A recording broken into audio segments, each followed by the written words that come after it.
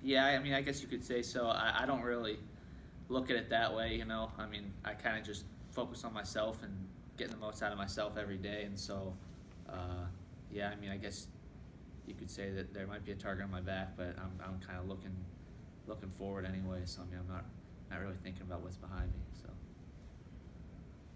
There's a lot of really talented wrestlers in that young gun room where you and Spencer came out of.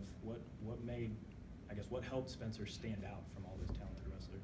Yeah, I mean, just how dominant he was, you know, nationally and then internationally. I mean, everyone. I mean, you've seen how much success he's had, so that was big. And then in the room, just probably just watching him kick a lot of guys' butt. And he was 2 years, I think 2 years younger than me, so it was kind of weird. I remember when I first really started noticing was whenever he was beating kids that were older than I was, you know, beating them up in the room, and I was like, oh, this young guy's coming in and kicking these guys' butts. So that's something that definitely stands out to you, catches your eye.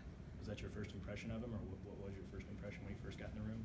Yeah, I mean, I know I wrestled some stuff with him when I was younger, and I mean, I always knew that he was a tough wrestler and he was very competitive. And so, yeah, I mean, I know impressions I had is back when I used to wrestle him in practice, he was super competitive, and I was kind of like, oh, this guy's, you know, younger, smaller than me, so I'm kind of surprised that he's as competitive as he is, you know. But that's how he's wired, you know. It's awesome. He's always been like that, you know. He's a fighter. He get you in his fireman's shot? I'm sure he has, but I don't know. I got him too, so you know. You and the other wrestlers always say next match is most important, but how do you keep emotion out of a match, out of taking emotion out onto the mat with you? Yeah, I think it's just, I mean, I think it's good to have a routine, and you get to practice that routine a lot. The more you go out and compete every week, these duels, that's another thing they're good at, you know, every time maybe just tweaking little things in your routine, but I'm focused on my routine, getting my body ready, getting my mind ready, making sure everything's ready to go. So when I'm thinking about that and focused on the right stuff, you know, focused on moving my hands, moving my feet, just thinking about the right things, then the emotions, you almost don't really have time to let them set in, because you're just, you know, you're kind of got that tunnel vision, just focusing on getting the things you need to get done. Because you grew up in PA, Penn State wrestling, what does it mean to the community of Pennsylvania? And, you know, just describe this team and the ones you've seen in the past and their consistency over the last few years.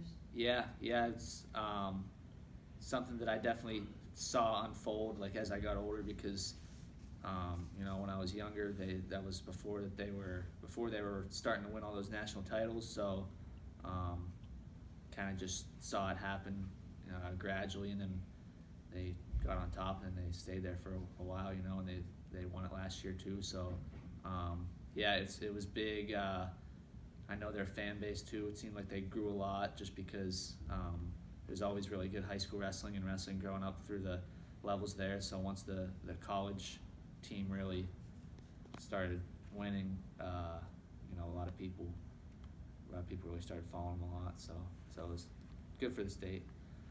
How did you get away? How did you come out here? Well, so back before Penn State won all those national titles, you know, I remember going to a match, Iowa versus Penn State, and it was at Rec Hall, and Iowa was like national champs that year. And I remember watching, they went out and they kind of whooped up on Penn State. And then I remember after the duel, there were a bunch of people over, crowding around all the Iowa guys, getting autographs from the Iowa guys. And a bunch of Penn State fans kind of is what I felt like. And I was like, you know, these guys must be the real deal. And then just watching them wrestle after that, I was a huge fan. So always followed the program. And then, you know, once I got out here and went on my visit and everything, that was it.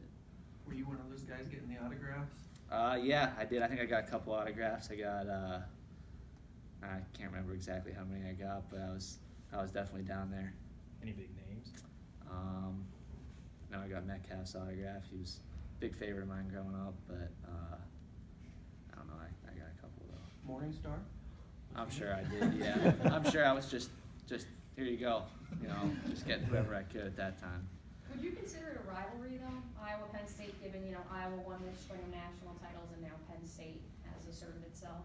Yeah, I think so. I mean, I feel like it's a duel that people always are interested in every single year, just because both programs are always in that national title conversation, and then you got teams like Ohio State too that are in there. So I'd say, you know, Penn State, Iowa, Ohio State, teams like that are wrestling, and everyone wants to watch. So I'd say it's definitely a rivalry. Yeah.